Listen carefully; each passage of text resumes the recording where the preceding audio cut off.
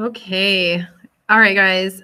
This video is intended to be a review of the skeletal system for the test that's coming up. And so we're just going to jump right in. I don't really have as solid of a plan as I would like at this point for the video. So we're just going to see if we can review. So firstly, let's look at the skull. Okay. Where's my screen? There we go. Okay, so this is from the textbook. I feel like it's not focused very well, and I don't know what to do. Okay, this is from the textbook. Firstly, what is the bone labeled in yellow? And I feel like I have to navigate away from this page for just a second because I can't remember. I knew that. It's the frontal bone. You should have said the frontal bone. Okay, coming back here. What about this darker purple right below the yellow bone? What is that called? The nasal bone. How about the blue on either cheekbone? What is that bone called? You should have said it's the zygomatic arch or this zygomatic bone. How about this lavender color on top of your upper teeth? You should have said the maxilla, and then your jawbone here. What is that called? That would be your mandible. Okay, and then let's look at the two big bones that are in the back. So like, what is this big red highlighted bone? Should have said the parietal bone, and then this brown color on the bottom portion of the skull. Hopefully you said occipital. Okay. And then there's another one. Let me switch pages here. There's a side view that we'll look at briefly. Hopefully we can get this all in our view. It's going to be tough. It's like on the other side of the book. Okay. I'm trying to cover up all the important terms. Okay, yeah, I mostly got it. Let's see here. I mostly got it. I'm gonna add some paper to like cover up this other spot here. Oh, perfect. Okay, let's go back to the screen.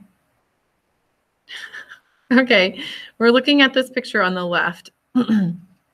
What bone is highlighted with this red color here? That's the parietal bone again. Hopefully you said parietal. And this orange, that's our temporal bone.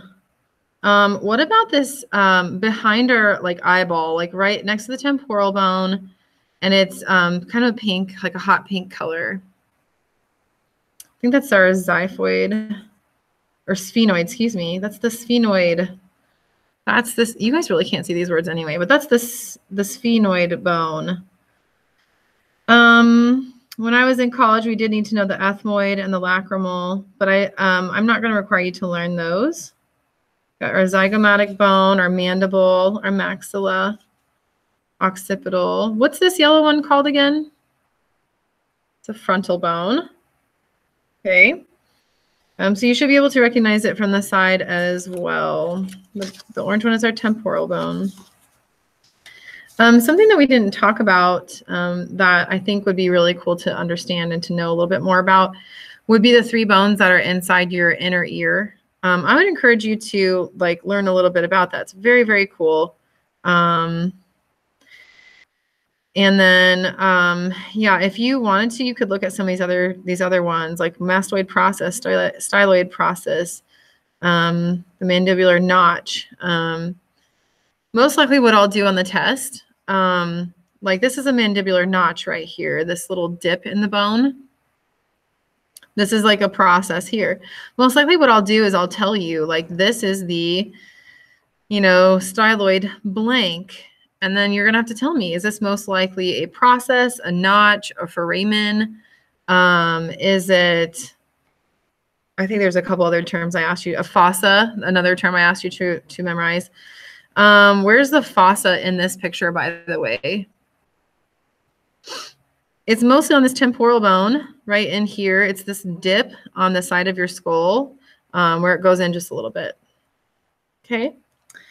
Let me pick another section either in the textbook or I might just show it on my cute little skeleton. Yeah, I think I'll just show it on my skeleton here. Let's talk about the rest of the bones. Oh, let me take out this fuzzy. I found out how to do the backgrounds, and I have like this blurry background. I'm going to undo that so you can see the skeleton. Okay. Also, I realize there's like distracting stuff on my board back here. I'll just erase that. Don't be distracted. Okay. So we just identified a lot of the bones in the skull.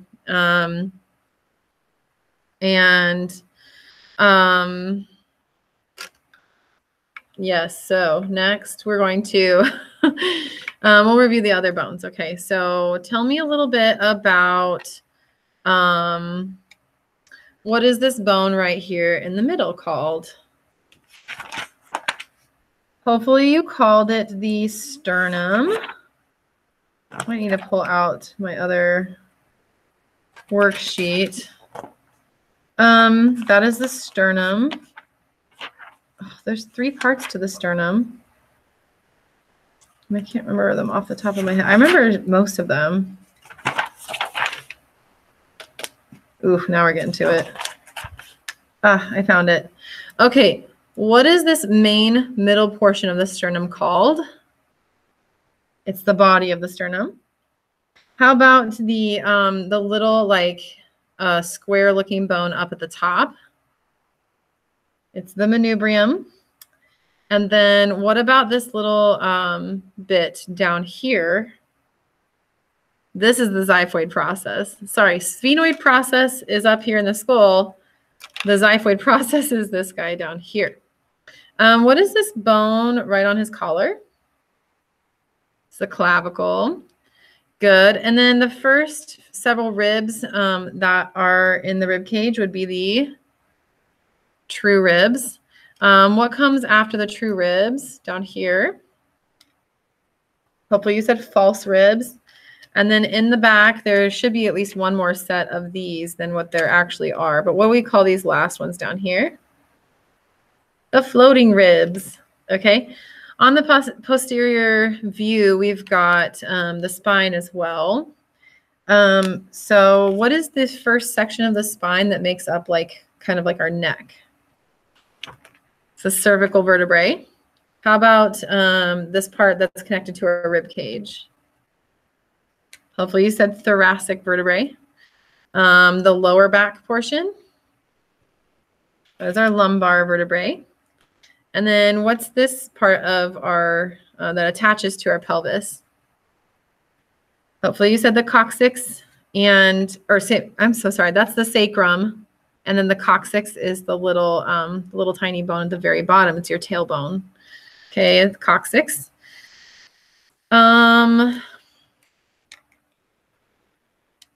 Now we have covered the first part of the skeleton. All those parts that we just talked about, from the coccyx up the spine, the rib cage, and the skull. What part of the skeleton are all of those a part of? Hopefully you said the axial skeleton. Okay. And then the next part, which includes all of our limbs, what is that part of the skeleton called? The appendicular skeleton. Okay. I would, by the way, love for you to know the very 2 cervical vertebrae, and that could be sort of like something that gets you from a 7.5 to an 8. You know what I mean? Like that detail would be really great. And those 2 are called the atlas and I think the axis. Watch, I probably got one of those wrong. One of them is definitely the atlas. And then, yeah, the other one is the axis. One of them allows us to move our head like, one allows us to move our head side to side. The other one is more like up and down, I think like this direction, but like when you put them together, it gives us like a great range of motion. So those two are kind of important, the atlas and the axis. And I'd love for you to know the main features of each vertebrae. So let me switch my screen over here. Present now.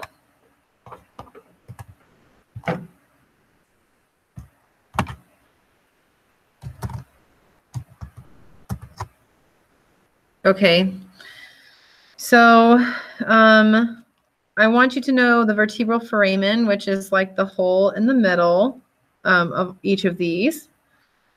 I'd love for you to know like the spinous process that's on a lot. Let's see, is it on all of them? Yeah, the spinous process is on all the vertebrae. The transverse processes. The body of it is important, and the foramen, like I said. So those are the main parts of like basically every bone. And then, yeah, like I said, I'd love for you to kind of know what these are, the atlas and the axis. The axis has a body and the other typical vertebral processes, but is not as specialized as the atlas. In fact, its only unusual feature is the knob-like dens projecting superiorly from its body. And then the atlas has no body and no spinous process. Essentially, it's just a ring of bone. And again, these help to support the skull and allow a great range of motion. So atlas and axis. This one up here is the atlas. This one down here is the axis. Okay.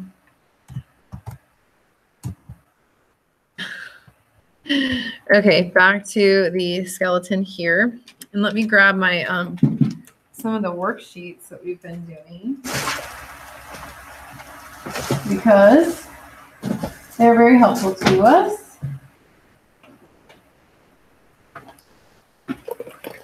Or the workbooks, I should say. Okay. What is this bone in the arm that attaches at the shoulder? Hopefully you said that's the humerus. And then this bone back here that looks like a little wing, scapula. Okay, then how about the bone that more directly connects to the humerus along this side that hooks around the humerus on the backside? What is that one called? That one's the ulna, which would make this one the radius. And the radius in real life would be able to rotate side to side. So it gives you that range of motion this direction, right? You can rotate your wrist. There's a name for that kind of motion. Let me pull that sheet out for us. We'll review that. Oh, that's not it.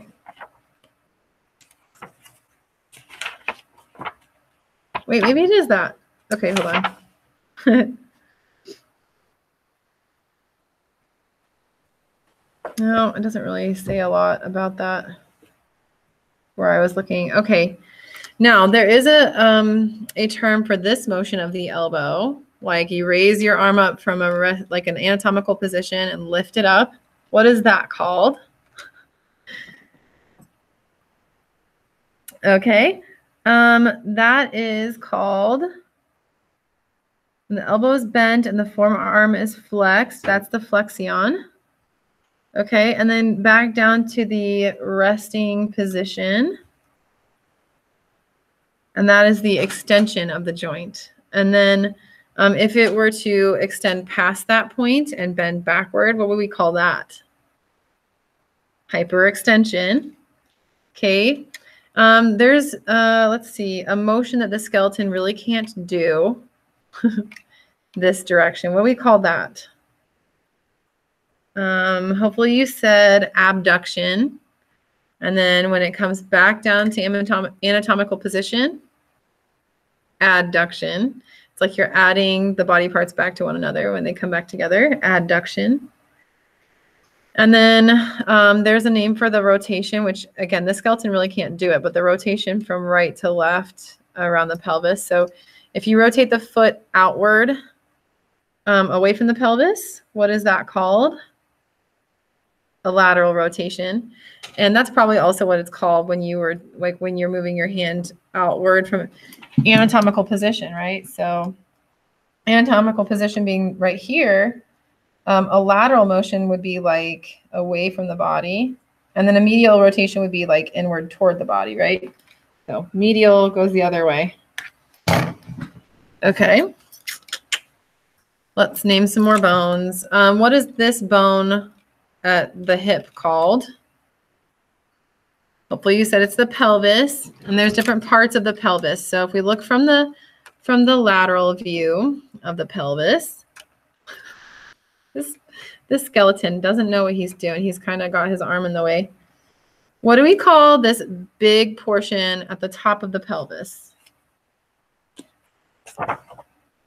That is called the, oh look, I have it in this notebook. That is the iliac, the ilium, excuse me. There's an iliac crest. There's an iliac fossa, which is the dip here. It's the ilium, okay? And then let's see if I move it back. So the ilium is this big wing right here. If that's the case, what is the bone that's like toward the back here called? This little bit toward the back of the pelvis. What is that called? That would be the ischium. The ischium, okay. And then this part that's toward the front of that bottom part of the bone, that's going to be the pubis. It's the pubis, okay. And then what's the connector point right there that's made of cartilage? Hopefully you said the pubic symphysis, right? Again, these holes are like the pelvic foramen, so you do need to know that. You need to know the difference between male and female. This is a huge foramen, by the way. That's a thing. I actually don't know that they call it a foramen since it has cartilage attachments like at certain places, so may not be considered a true foramen. Okay. What is this large bone? It's the biggest long bone in the whole body. Starts here at the hip and goes down to the knee. It's the femur. Okay, what about the piece that's missing here at the knee? The patella. What is this big bone in the leg that is attached on the medial side from the femur down to the foot? Okay, that is the tibia. And then what about the skinnier one that is on the lateral side down to the outside of your ankle? The fibula. Okay. I also didn't forget, but I have not done these yet. What are these little cubic bones in the wrist called? They are your carpals. And then the fingers, it's part of the palm of your hand, truly. What is this section called? The metacarpals. And then your fingers out the end, those would be your phalanges, right? Those are your digits, but those would be your phalanges.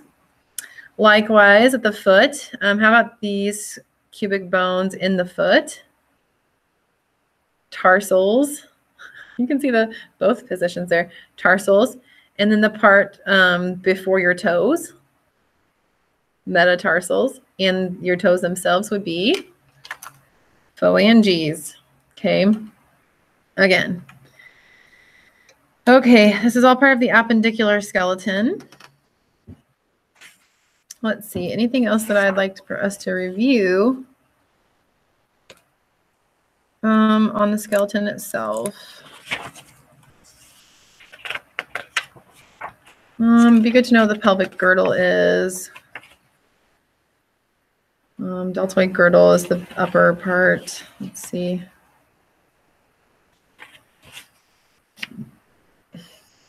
Is there anything else?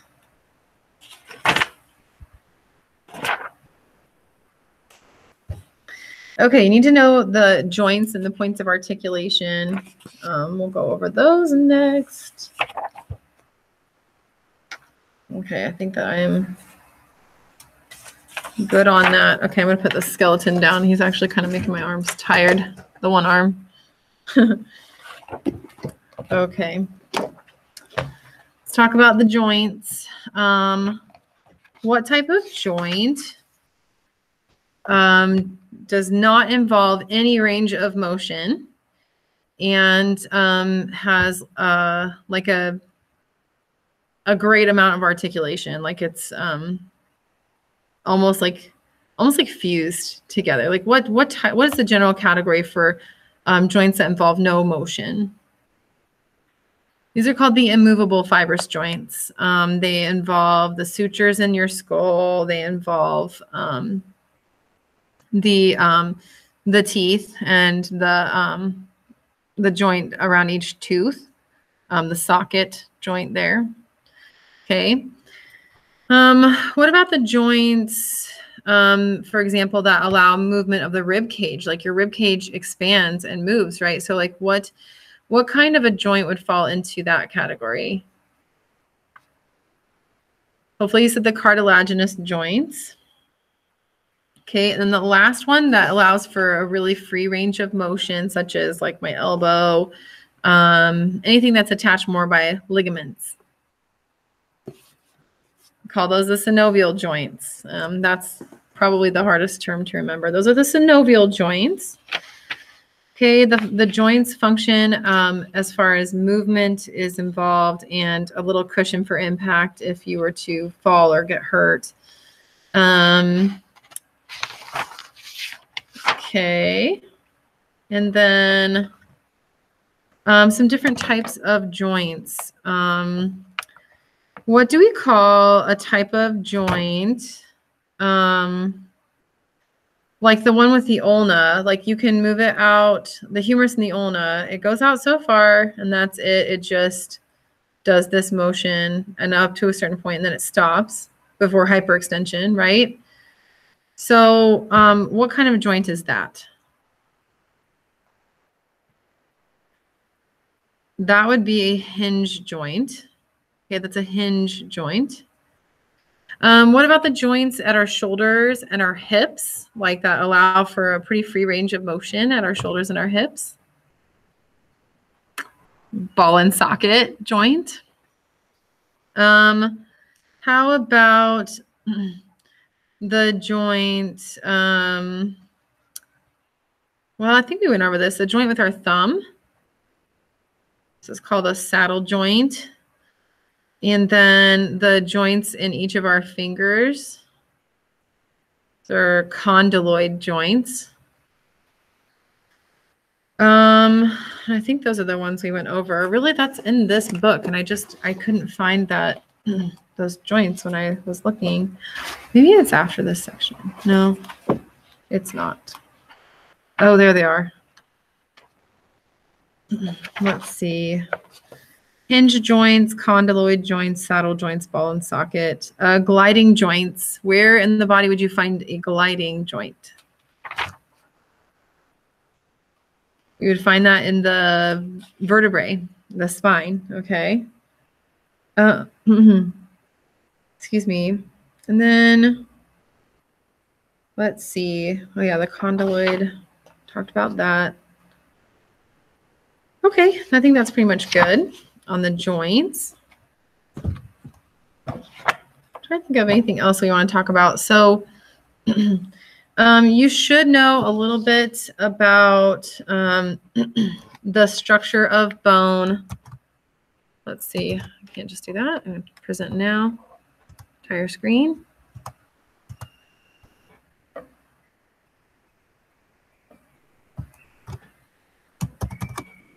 Okay. We should know a little bit about the structure of bone at the microscopic level. So let me go back. This is sort of like the histology of bone. Oh, look at that skeletal system. Going back here.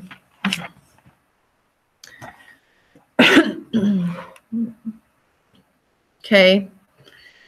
So there are different types of bones. This was in the bones and skeletal tissue section, which I think we did. I did have you read this section.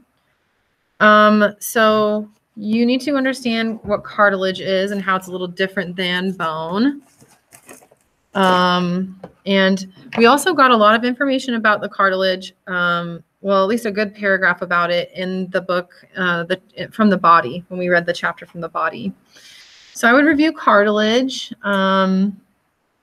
What is cartilage? What does it do? You don't need to know the terms hyaline cartilage or fibrocartilage or elastic cartilage. It would be good if you know that there are different types, but you don't need to remember those. Let's see, can I even zoom out anymore? I do want you to know the different types of bones. An irregular bone, a short bone, a flat bone, or a long bone. And so there's like these 4 different categories. Short bones are kind of cubic shaped. I've been calling them cubic for the purpose of the video. Likewise, we learned about spongy bone versus compact bone. And we learned about the anatomy of compact bone. If you need to review in your textbook, you can. That will be made available to you. Okay. And then we also talked about the little, let's see, is there another page where it shows that up close? The different,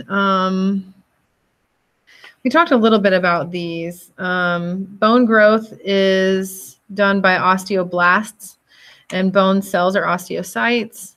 So like, especially I'd like for you to know those 2. And here's a good one that we reviewed and talked about.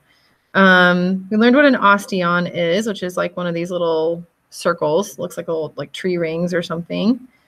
You need to know that there's a canal in there. This is going a little ways back because this is some of the first stuff that we learned. You do need to know that spongy bone contains like marrow and blood and nerves and all that. And then there's the Haversian, the central canals, which have the same nerves and vessels that carry blood flow. You also need to know that bone builds up over time, and the less friction that you apply, or the less gravity that causes your bones to rub together at the joints, the less bone density you're going to have. You'll lose that. And so you do need to make new bone cells all the time. Likewise, you also do need to know that in the marrow, we're making all kinds of immune cells, immune responders, like blood cells as well. We did learn the parts of the femur at one point, by the way: trochanter, condyles, epicondyles. So it wouldn't be bad to know that, but you don't have to know it. We talked about the development of bone and how there's a lot of cartilage in the beginning, and by the end of it, there's almost no cartilage. There is like a plate of cartilage here, and we would call that a growth plate or an epiphyseal plate. By the time we're completely grown, that will be gone, and it will no longer be cartilage at all. It'll just be a dense, compact bone right there. Okay. We didn't look at it from this textbook, so you might have another worksheet with that in it. But I think that's about it. So please do review that. Hopefully in our projects, we learned about different types of bone fractures. We learned about different types of carcinoma. You could, if you're interested, look and see about the healing process with bone. It's actually quite remarkable. The bone builds up usually a little stronger than it was before, although it is a little weak adjacent to the old fracture sometimes. So all of that would be good as well. Okay. Whoops, what did I click? Okay, that's it for today. Hopefully that was a good review for you. If you've got any questions at all, feel free to email me. Just let me know what you're needing to know. So thanks for watching.